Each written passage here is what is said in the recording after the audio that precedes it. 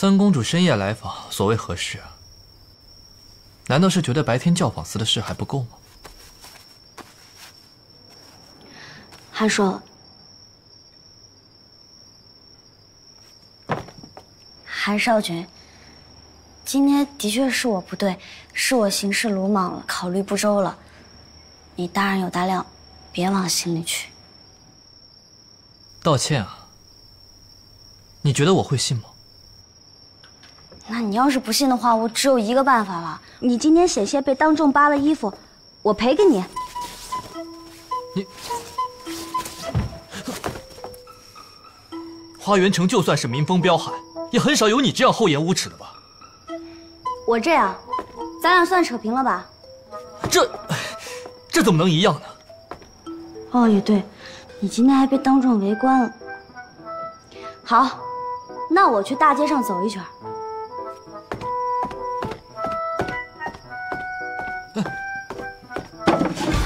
站住！准备。你好歹也是我名誉上的妻子，穿成这样上街去。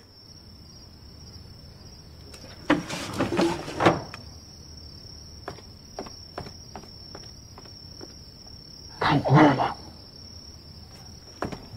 那你说怎么办？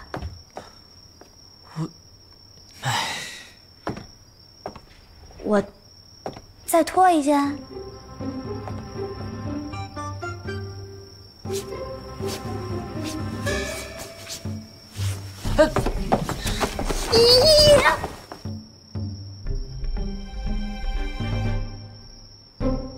你干什么？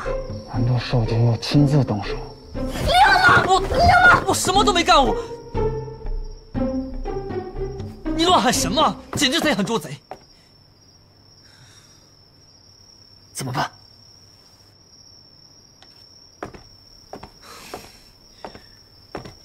你这个女人啊，第一次在街上见面就对我勾勾搭搭的，自己贪好美色，还带着我一起逛青楼，见了裴恒又难以自持，跟他有扯不清的瓜葛。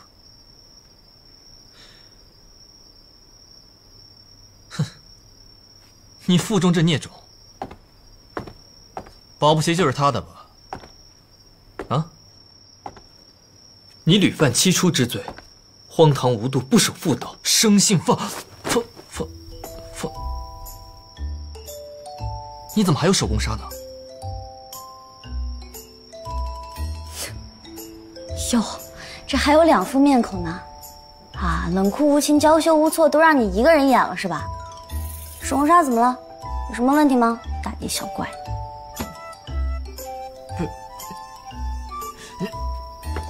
你没有身孕啊？这不是得骗母亲说我有身孕才能救你出来吗？你为了救我，竟然不顾自己的名节。名节跟人命，当然是人命重要。我是真心想救你的。再说，我这民间能值几个钱？也是，三公主若如同传闻中的一样，这名声不要也罢。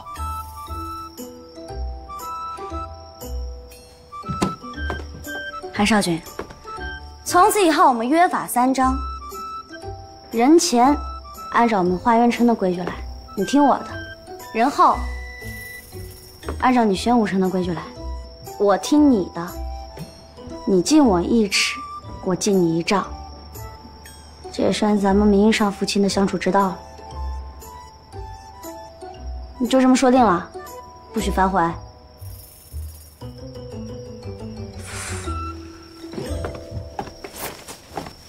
哎，站住！又怎么啦？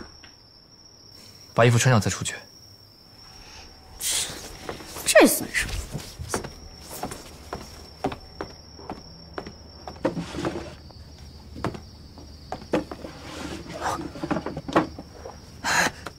出来了，怎么办？准备，老公准备。不好！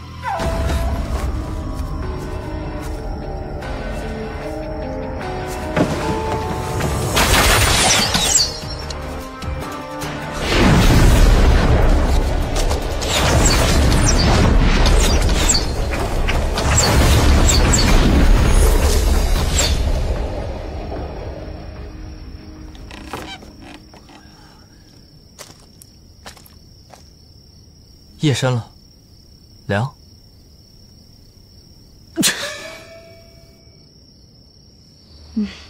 好。